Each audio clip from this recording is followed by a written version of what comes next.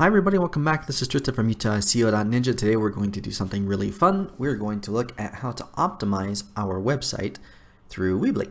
So we're going to need a couple different things for this. First and foremost, it's always great to have an Excel sheet. We're going to be putting our notes in here. We're also going to need our Weebly site. We're going to be using a tool called SpyFu, which is free. And we're also going to be using the Google Keyword Planner, which is also free. Now this is a dummy account, so don't worry about that. So first things first, we have to decide what exactly the goal of our website is. Who is our customer? Who is it that we're trying to get to look at our website, and what do we want them to do? Now my goal for this particular website is to target people who are kind of like me. You know, people in their late 20s, early 30s who are looking to play a game, for 5, 10, 15 minutes and be able to do a quick session and then get out, because we have to deal with work, school, family, and all those other responsibilities that we should be dealing with. And that will also affect the way that we actually optimize this website. So the way that we're going to be making money from this site, hopefully, is we're going to be doing these video game reviews, and we're going to place affiliate links to those games, so that way if anybody decides that they'd like to download the game or they want to buy the game, then they have that option. They go to the website that we've set up and they can purchase the game from there, and we get a portion of that purchase. So that's the monetization plan for this particular site. And the way that we're going to do that, and where we're going to bring those people to those links, is through a video game review. And we're going to be doing that here on this site and also through YouTube. As you may have noticed, I kind of like YouTube. I use it a lot. So let's go ahead and hop into this. Okay, so the first thing we want to know is actually where we're going to be putting all this information on our website. And there are a couple different ways that we can do this. Now, for your general settings for the entire site, you'll come over here to Settings, SEO, and there you go. Now you can see we already have some of these in place. Now, the first thing here, our site description, that's what we get when we look at this. So for example, if you do a search for Pokemon Yellow Remake, this right here is the site description. And so is this right here. It just lets us know what the page is actually about, so we can kind of get a little snippet of what we're going to read before we actually open the link. This is really helpful. Your meta keywords are keywords that describe the site and describe what it is you're going to be doing. Now usually I like to use really long keywords, like you can see in these first couple ones here, like video game reviews for adults and games to play at work. And then you have shorter ones. Now the problem with shorter ones is that there's just a lot more competition. It's really hard to rank for something like this. So check this out. We'll say video game review. We're going to come over here to SpyFu, and we're going to drop that in here. We're going to see what it says. Okay, so we have 720 searches per month. Here in the US, we have 990 globally, and it has a ranking difficulty of 71. So what does that mean? That means at a scale of 1 to 100 of how hard it would be to actually rank for this particular term, we're looking at a 71, which is pretty difficult. And then we can see related keywords, so like download game computer, computer blackjack games, all games, download video games, and stuff like that. So if you wanted to pick up some other keywords that were related to this, here's where you can do that. Now this section here where it talks about the most successful advertisers and their best ads, these will actually let you see who is advertising right now for these keywords and what they're paying for it. So this is Walmart, for example. They have a monthly budget of $166,000, and that's what they're paying for in ads. And then we have a couple of other ones down here that are doing the same, and you can see a lot of these people are paying a lot of money to place ads.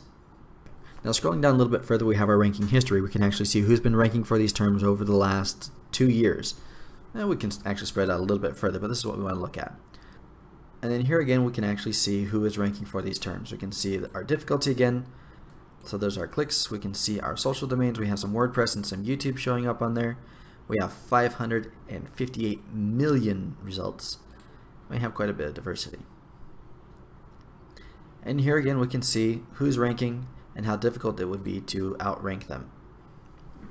And it'll even show us the estimated number of clicks that we're receiving. So for example, GameSpot is number 1. It looks like they just moved up to number 1, pushing Metacritic down 1 spot. These guys get an estimated 51 clicks per month. These ones are getting 26. And this is how hard it would be to outrank them, which is pretty difficult. So probably not something we're going to be going after, because that's a lot more work and time and money than we have to invest in this. Okie dokie, makes sense. So video game reviews, kind of a little bit more difficult than what we'd be wanting to go after. We can also go after something like video game reviews for adults. Now they may not actually have this in their system yet. So since we don't have the information here, let's head somewhere else. This is our Google Keyword Planner. Now this is really easy to use, it's really easy to find. Just do a search for the Google Keyword Planner. So what we want to do, we have three different options here where we start. We have search for new keywords using a phrase, website, or category. We can get search volume data and trends, and we can also multiply our keyword list to get new keywords. So the first thing we want to do, we're going to put over here, video game reviews for adults. Now we can do some different things over here. We can say these are the product categories. We can say this is the website, so we can actually get a little bit of information that's related to the site, so we can kind of rank a little bit better. Here are the filters that we can add, so we can say we just want people in the US, we just want people in Canada, we just want people in Mexico. The specific languages, Google itself, we can put negative keywords, so if we don't want, for example, to see video game reviews for kids, we would put for kids in here and that would remove it. And then a little bit more. Let's go ahead and hit get ideas.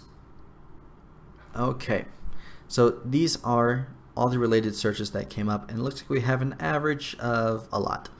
So that's, see, our low point here is almost 21 million, and our high point is almost 43 million. Okay, so let's take a look at this. Over here we have our ad groups. Now these are groups of keywords, and it also shows us their average monthly searches for the keywords in that group. We have the competition that we're looking at, and we also have our suggested bid. Now competition in this case doesn't refer to the number of websites or the quality of those websites. It refers to the number of people who are paying for those ad spaces. So let's take a look at this real quick. Let's go with PC games. Let's see what they have to say. Alright, so PC games has an average of 368,000 searches per month. It has very low competition, and they suggest that you would pay 29 cents per click. PC game comes at 74,000, download PC games comes in at 22, and buy PC games comes in at just shy of 2,000. So this is actually probably going to be a good one for us. We'll say buy PC games. And we can even take this and come back over here and add some other keywords to it and see if there's something else we can grab from it. So for example, if we want to add the word coupon to this, we have PC sales, PC games for sale, PC deals, game vouchers. Game vouchers gets a lot of searches. So let's see here, game voucher codes. So we can actually use this keyword for our website because one of the things that we have on there are coupons and discount codes. So once we have these, we want to come down here, we want to copy all of these. We're going to grab our Excel sheet and we're going to paste these. And there we go. Now we have our keywords. And just to be safe, we're also going to grab this information as well. And there we go. So we have our keyword, we have our search traffic, we have our competition, and we have the suggested bid. We're probably not going to care about the suggested bid. But what is handy about this is if you ever decide to do like a paid post, then you can use this to kind of give you an idea of how much to charge for that post. So for example, if you have a website that's getting 1,000 views a day, right? Or if you have a specific post that's getting 1,000 views, and somebody says, all right, we'd like you to do a post for us or to write a blog post for us, then you can take this number and say, okay, you would normally be paying, you know, $290 for this post. If you pay me $200, then, you know, I'll write the post for you. And that way you have kind of a fair way of saying how much your blog is actually worth. Now, of course, you could charge a little bit more, you could charge a little bit less. If you have a really high conversion, you can actually go a little higher than this. If your conversions are about the same, you might want to go over here. If your conversions are kind of low, you can go somewhere else. But the idea is for them to get a little bit of value out of your posts and out of your website, and for you to make a little bit of money at the same time. So we'll go ahead and keep that on there just in case we ever need to use it. So what do we do with this? We come back over here to Weebly. Okay, so one of the things that we wanted to add to this was this one. We're going to put that right there. And we wanted to do this one. And add that one. And let's add this one too. And there we go. We have now added a whole bunch of new we have now added a whole bunch of keywords to our site.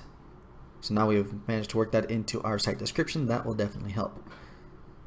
Now we have some extra codes over here that we haven't seen before. This first one is our footer code that we're going to use for our Google Analytics. This lets us see how much traffic we're actually getting to the site. So for example, this is the site as it stands right now. If you want to find this, just hop over into Google, do a search for Google Analytics, and you will find this without any trouble.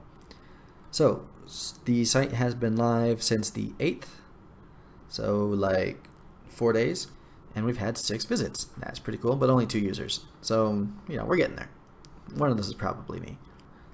And if you want to find that code, click on your admin, tracking info, and then you just copy this and paste it into your website right here. If you would like your Google Webmaster Tools, which is another handy dandy tool that you can use, just grab the code from them and do the same thing. And that's how we do the SEO for the general site all in and of itself. Now, if we want to do stuff for individual pages, we click on Pages. We're going to select the page that we want to optimize. We're going to come over here to Advanced, and you'll notice that we actually have the same fields. So if we want to give this page a different title, we would say Lava Dragons, your game reviews for adults in a hurry. And then we can grab our page description. Usually you don't want to duplicate that, but we're in a hurry. Our keywords, which we have right over here, we're going to go with this one. Oops, there we go. So game voucher codes, game reviews for adults, games to play at work, game coupons, game discounts, game vouchers, and so on. Now we don't really need to mess with these two because we already have that set up under the general settings. But one of the things that you can do with this, for example, if you're doing remarketing through Facebook, then you can post one of your pixels on here, or you can post it over here on the page itself. And that way it will trigger and we can track conversions and things like that. So that's pretty cool. So there's our home. And we would do the same thing with all of these. So I'm not going to bore you guys with that part because I'm going to have to go through and do it for each of the pages that we've set up. Fortunately, I only have, what, 4 pages, so it's not a huge deal. But that's how you do that. Now for the last thing that we can optimize on here, we actually have our blog posts. So let's take a look at this one real quick. Our Doom 4 news, release dates, and gameplay. Now to set up and optimize these posts, we want to come over here to post options. And we want to add our categories, and then we also have advanced right here. Now on this part, we can actually put in the exact link that we want to show up on our page. Now if you remember back over here on Google, we have these right here. Okay, you can actually change these to add in some of your keywords. Now you do want to be careful because you can actually over optimize a page and it won't rank as high. So if you're just spamming the entire post with your keyword over and over again, probably not going to rank. But if you'd like to have your own specific link that tells your users or viewers exactly what's going to be on that page, this is where you do that. You have the slash, so in this particular case, everything before the slash is going to say www.lavadragons.com/ now it says Doom 4 release dates and gameplay. And then down here we have our post title. Again, that's this right here. What is it called? And we have our post description right here. But that's how you do all this. And then again, you'll want to keep track of all your keywords using something like an Excel file or Word or anything else, just so that we can remember what you're using and how many times you've used it. Now you can use it for various posts and things like that, not a problem with it, but it does help to maintain a certain amount of consistency across the site. Now just to give you some tips and tricks and things that I've picked up over the years, there are a couple different things that I would suggest when you're putting together your keywords and when you're doing your keyword research. First, look at your site and look at who you're actually targeting. It's a really good idea to have a concept of who your viewer is, who your user is, and what it is specifically that they want. Now I actually sat down for a day or two thinking about just who I wanted to target with this site. And basically it came down to I'm looking for people around my age who are living busy lives. You know, we have work and school and family and other responsibilities that we need to be taking care of. And so we don't really have as much time to dedicate to playing games. We don't quite have as much money to invest in video games. And so what I'm looking for, something that I want, is I would like to be able to find a website that gives me a quick display of what I need to know about the game, how long I can play it, if it's something that I can pull out on my phone while I'm waiting for my wife in the store, or if it's something that I can play during a lunch break or anything like that. I'm also looking for coupons so I don't have to spend full price on a video game, especially because my wife would chew me out over it. And I also want to keep up to date on the news. And I'd either like to do that in writing so I can just read it, or I'd like to do it in a video so I can get the information quickly, effectively, and I can get all the pictures and everything else. And so that's kind of what I was thinking of when I was putting this blog together. I was building something that I would like and something that I would buy. Now, your target customer might be a little bit different. You might be looking for people who are interested in rhinoplasty, nose jobs. You might be targeting people who are looking for a new car. You might be targeting people who are looking for carpet cleaning. Whatever it is that your business does or whatever affiliate you're trying to market. But I would definitely suggest that you make some sort of list and write down who that customer is, what their needs are, what the pain is that they're feeling, or what the problem is that they have, and how you are going to fix that problem for them. What's the value that you're going to be giving them, so that way they come to your site, they benefit from it, and then they come back in the future when they have that need again. And then using that, you will want to design all the content of your website and also the use of your keywords, because the people who are looking for your specific product or service are going to be using very specific terms. And so it's important to know what those terms are. And then as far as actually using like titles and keywords and things like that, I'm a big fan of going after what are called long tail keywords. Okay, they're the long keywords. They're a lot easier to rank for because usually there's a lot less competition, and it's also a lot more specific. What I would suggest is you actually spend a few minutes going through Google and actually searching for things related to what it is that you want to sell and market. Look at the terms you're actually putting into Google in order to find the service that you're looking for. And those are going to be the terms that you actually want to use for your posts and for your keywords and so on. Okay. And then the next thing you're going to want to do is you're also going to want to keep track of the traffic that you're actually receiving. So that's why Google Analytics is something that's so valuable, because we can actually come over here and we can see where our traffic is coming from. So over here, for example, we have 5 hits coming directly from people who are actually typing in the URL, and that's probably me. And then we have one that's coming from a social site. We can click on that and see which social site we're looking at.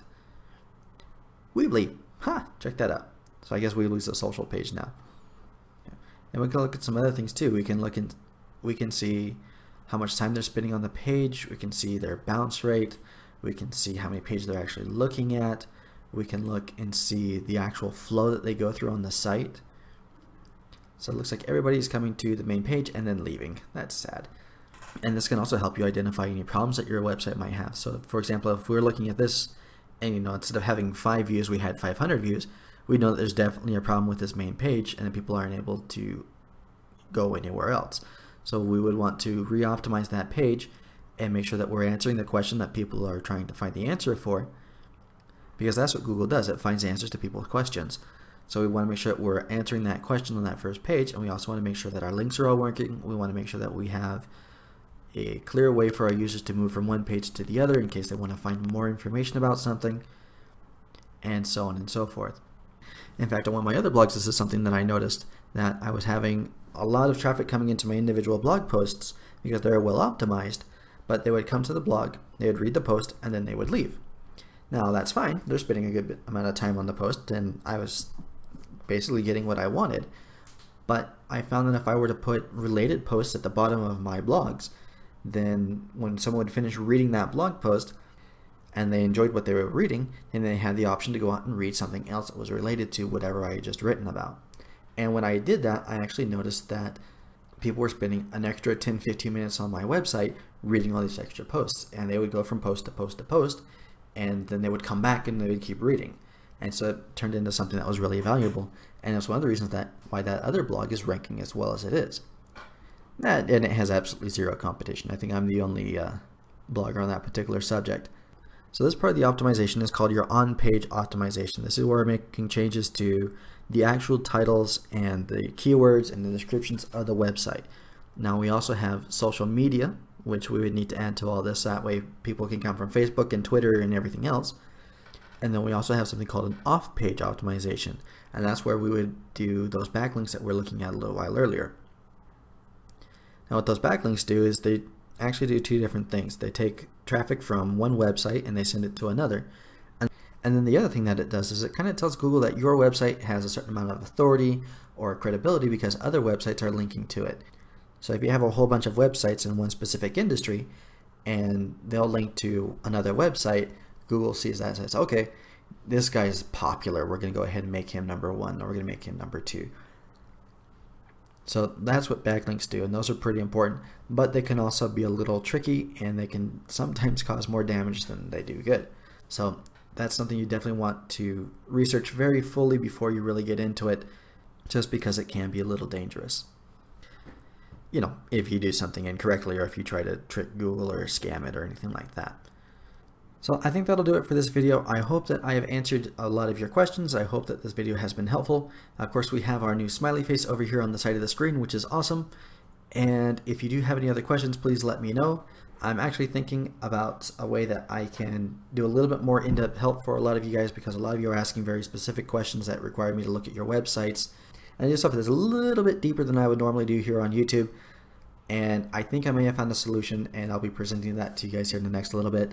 And it's going to be a lot cheaper than my $200 an hour consultation fees. So keep your eyes out for that. And don't forget that if you like this kind of content, if you want to learn more about using Weebly and digital marketing and websites and all that kind of fun stuff, that you can subscribe to this channel. I try to release new content every week, and I'm funny and I'm attractive. I think that'll do it for me though. So have yourselves a great day, and I will see you later. Bye.